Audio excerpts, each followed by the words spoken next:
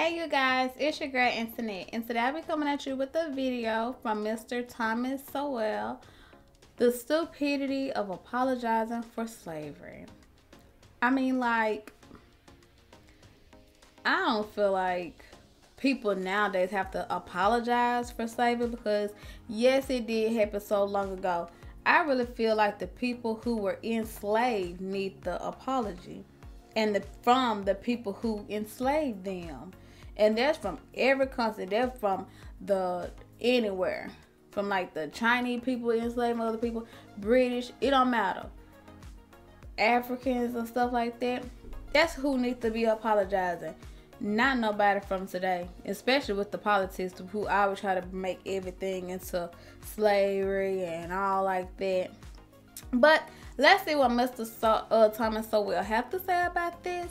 And don't forget to like, comment, and subscribe. And turn your notifications on so you can see me. And let's get into this video.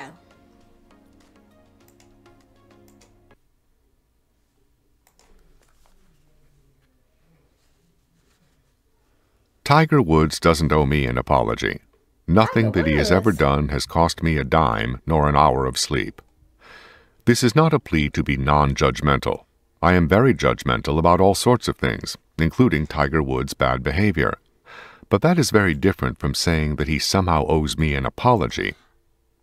Is anybody else in here, is they judgmental? Because I know my sister told me that I could be very judgmental.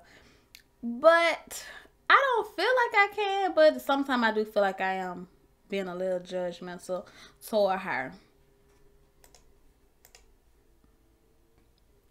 For all I know, my neighbors may be judgmental when I drive out of my driveway in a 15-year-old car. But they have never said anything to me about it, and I have never offered them an apology. This is not equating driving a 15-year-old car with what Tiger Woods did.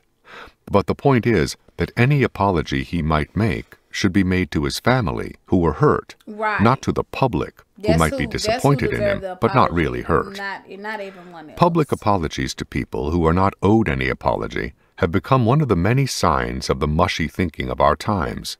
So are apologies for things that somebody else did. Among the most absurd apologies have been apologies for slavery by politicians. For one thing, slavery is not something you can apologize for, any more than you can apologize for murder. If someone says to you that he murdered someone near and dear to you, what are you supposed to say? No problem, we all make mistakes? Not bloody likely. Slavery is too serious for an apology, and somebody else being a slave owner is not something for you to apologize for. When somebody who has never owned a slave apologizes for slavery to somebody who has never been a slave, then what began as mushy thinking has degenerated into theatrical absurdity, or, worse yet, politics. Slavery has existed all over the planet for thousands of years, with black, white, yellow, and other races being both slaves and enslavers. Does that mean that everybody ought to apologize to everybody else for what their ancestors did? Or are the only people who are supposed to feel guilty the ones who have money that others want to talk them out of? This craze for aimless apologies is part of a general loss of a sense of personal responsibility in our time. We are supposed to feel guilty for what other people did, but there are 1,000 cop-outs for what we ourselves did to those we did it to. Right. Back in the 1960s, when so many foolish ideas flourished simply because they were new, a New York Times columnist tried to make the case that we were all somehow responsible for the assassination of President Kennedy. That was considered to be deep stuff. How in the beep is...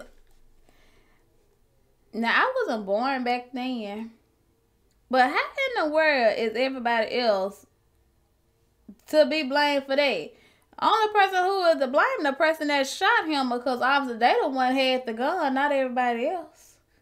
So what in the world was that person talking about? It made you one of the special folks when you believed that, instead of one of the rest of us poor dumb slobs who believed that the man who shot him was responsible. Right. For more than a century, the intelligentsia have been trying to get us to focus on the root causes of crime, supposedly created by society, instead of locking up thieves or executing murderers.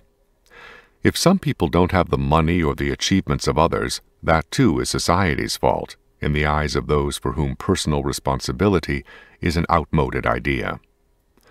Personal responsibility is a real problem for those who want to collectivize society and take away our power to make our own decisions, transferring that power to third parties like themselves, who imagine themselves so much wiser and nobler than the rest of us. Aimless apologies are just one of the incidental symptoms of an increasing loss of a sense of personal responsibility, without which a whole society is in jeopardy. The police cannot possibly maintain law and order by themselves. No, Millions of people can monitor their own behavior better than any third parties can. They sure can. Cops can cope with that segment of society who have no sense of personal responsibility, but not if that segment becomes a large part of the whole population. Yet increasing numbers of educators and the intelligentsia seem to have devoted themselves to undermining or destroying a sense of personal responsibility and making society responsible instead. Aimless apologies are just one small symptom of this larger and more dangerous attitude.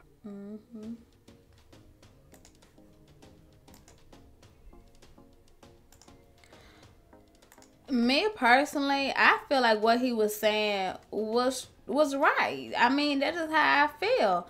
And because I don't feel like that's something that can be apologized for, because that right there, that went from generation to generation, blood, you know, like that, you know, people, when your mom have you in her stomach and stuff like that, and what your dad feels and stuff like that, when, you know, when they conceive you and stuff like that, you're born into that. It's like you baked on it and stuff like that. And that stuff, like, you know, I guess everyone, they said they should apologize now, but that doesn't know.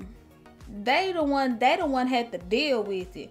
We're not dealing with that right now. I mean, it's another form of slavery, but to now today's society, because that's for another story. But I feel like they should have an apology for that, not us. We didn't have to work and pick no cotton. We didn't have to do none of that. We just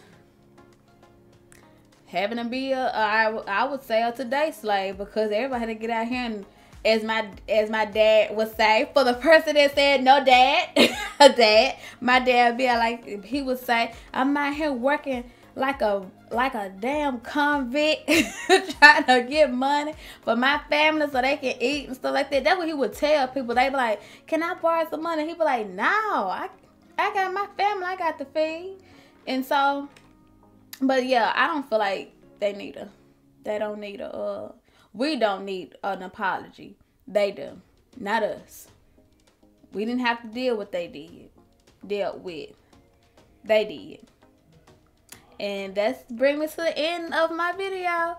And don't forget to like, comment, and subscribe. Toodaloo. Bye.